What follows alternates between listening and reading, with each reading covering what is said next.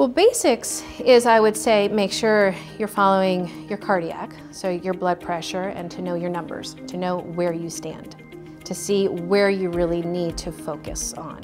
Do we need to focus on maybe weight loss and decreasing your BMI, which will and help decrease your blood pressure readings and decrease your triglycerides and so forth. So do we need to focus on that? A big thing is also seeing if you are at risk for diabetes and really focusing on that. I love to educate what diabetes can do in the long run. I think when people get a diagnosis of diabetes, they say, oh, okay, well, I'll just control that. But really educating them on what can happen when it's not controlled for a number of years and all the different symptoms and diagnoses that can come after that, it's earth-shattering sometimes.